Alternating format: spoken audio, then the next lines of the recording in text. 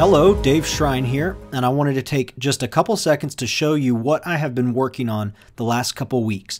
I've been wanting to get better at tracking how effective our incoming links are to our website, meaning whenever we're linking back to our website through any type of social media, any type of email, any type of link coming back, tracking back to our website, mountainpark.org, how is it doing? How deep are the visitors going?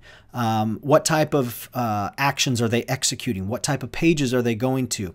And I haven't figured it all out just yet, but with some help from a couple friends and a little bit of trial and error, I'll show you what I've been working on and what I've been able to discover. So on my screen right now, you'll see something that says Campaigns URL Builder. Now, this is a tool that Google provides.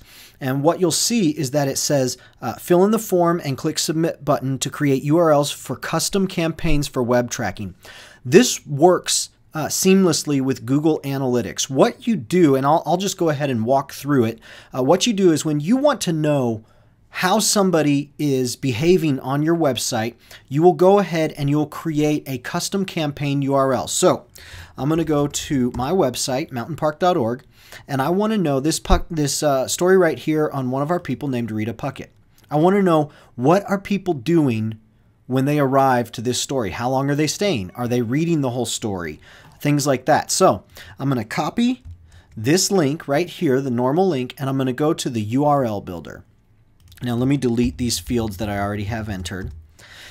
I go ahead and I paste the URL, and then down here you fill in the content that is going to make up the URL source. So the code that actually tells you what people are doing. So right here, campaign source, campaign medium, and campaign name are the ones that I've been using. And in order to maintain a consistent flow, I've been using a document that I created to track each type of link. So if I am creating a link that is going to be in our church app, the source is called mobile, the medium is called app, and the name is whatever the title page is. And I've been actually doing just short versions of the title page, but essentially that's what it is. If I'm doing it from our church database, the source is my MPCC, the medium is form, because that's where we would be linking to from forms, and the name is form title. Social media, the source is social, the medium is post, the content is either a blog, a message, or an event, or if there's another type of post that I choose to link back to. So if I'm linking to a blog post, then I will use blog. If I'm linking to a message, then I will use message, so on and so forth. And then the name is, again, the page title. And then email. The source is MailChimp. And right now, I'm only using it for our all church email. So all church email equals all email. Now, I would add more if we're going to do, student email. We would do stud email. And then right here, it would be use page title, and so on and so forth. So that's the little cheat sheet that I've been having. And whenever I create, in my current campaigns, I actually create a little additional cheat sheet down here. So if I continue to make the campaign, I remember what I named it. So read a story is this one. What I'm going to do is I'm going to go back into the URL builder. I'm going to type the campaign source, which it's going to be a social post. So we'll type social. Campaign medium is post. The content is blog, and the campaign name is the post title. And right down here, it's read a story. So what I do is I click submit, and now Google creates a specific link that contains that information. So you'll see here, source, social, medium, post, content, blog, campaign, read a story. So what happens then is when I copy this address, and when I go into Facebook and I go to our Facebook page and I paste this link, it creates a link just like normal, right? Then I can create whatever content I want to say. Check out this story with good stuff from Rita. And then I click post. And so even though it says Mountain Park, you see when I actually, I'm going to go ahead and post it.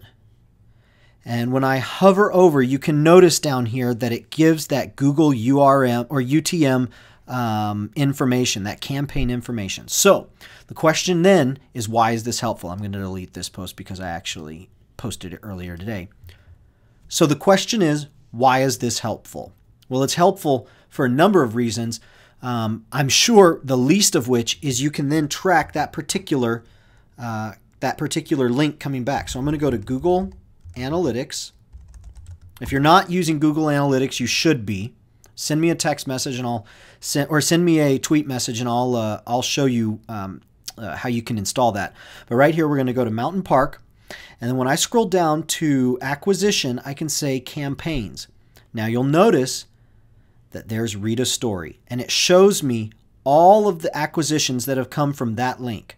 Right there, 120 sessions, 47.5% of those sessions are theoretically people who have not been to our website before or possibly been to our website in a while. 57% there. Bounce rate, 82.5%. So that's not good. That means that 82.5% of the people who come in via this link leave immediately without going to any other pages.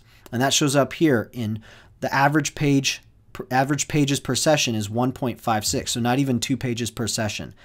49 seconds is the average time that they're spending on the site.